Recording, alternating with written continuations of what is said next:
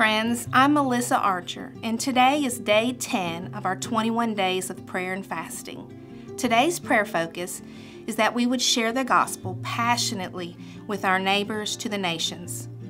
Romans 10:14 through 15 says, "But how can they call on him to save them unless they believe in him? And how can they believe in him if they have never heard about him? And how can they hear about him unless someone tells them? And how will anyone go and tell them without being sent?" That is why the scripture says, "How beautiful are the feet of messengers who bring good news." I had the privilege of going with our church to the Amazon River this past summer. Once we got on the river, it took over 20 hours by boat to reach our first village where we would share the good news. Some of those people that live far out would never in their lifetime leave those villages. I was reminded that the Bible says, "How will they hear unless someone tells them?"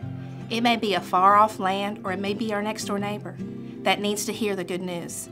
God says we are sent to share this good news. Join me in praying that we will share the gospel passionately with our neighbors to the nations.